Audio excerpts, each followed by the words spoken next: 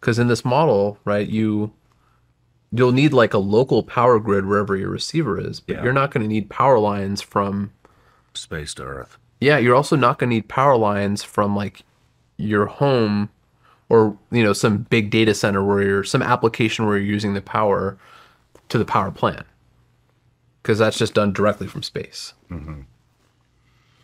Wow. I mean, you know, General Petraeus said that energy is the lifeblood of our warfighting capabilities. General Mattis has asked the DoD to unleash us from the tether of fuel, and this does exactly that.